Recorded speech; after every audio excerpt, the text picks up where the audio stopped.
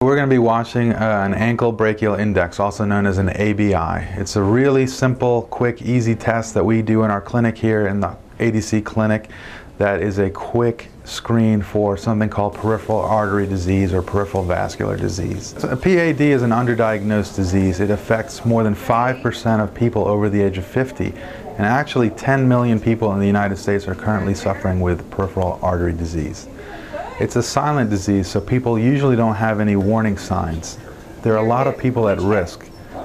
Age over 50 is a big risk. Anyone who's diabetic, anyone who smokes or has risk factors such as hypertension, obesity, or a family history of heart disease, or a personal history of heart disease and stroke. People with peripheral artery disease have a higher risk of stroke and heart attack.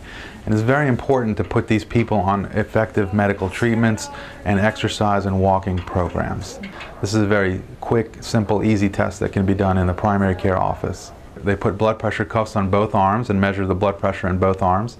And then they put blood pressure cuffs around the ankles and measure the blood pressure around the ankles. And the ABI is just a ratio. The blood pressure in the legs should roughly be equal to the blood pressure in the arms. So the ratio should be 1. So a normal test is 1. So anything above or below that to a certain extent is abnormal. This test should be done on most patients that are experiencing symptoms of leg pain, maybe when they're walking. Ideally, we would like to screen most of our patients just to make sure that if there's something that we can do to intervene, then we can catch them early rather than later. Our physician will review the information.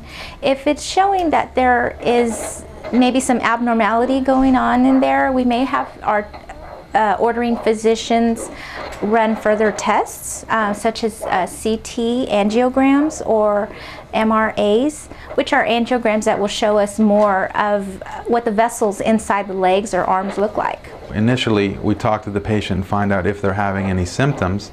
If they're not, well, we just treat them with aggressive risk factor modification. So we control the things that we can control, such as high blood pressure, cholesterol, diabetes. We have them stop smoking. We put them on an exercise program. We talk to them about diet and exercise. It is such a silent disease. It is underdiagnosed. And I think the message we have is that we need to start screening people earlier and sooner, because it's known that if we pick this up early, we can put the patients on the right medications and prevent a lot of the problems that can happen in the future. Oh, it was easy. No problem whatsoever.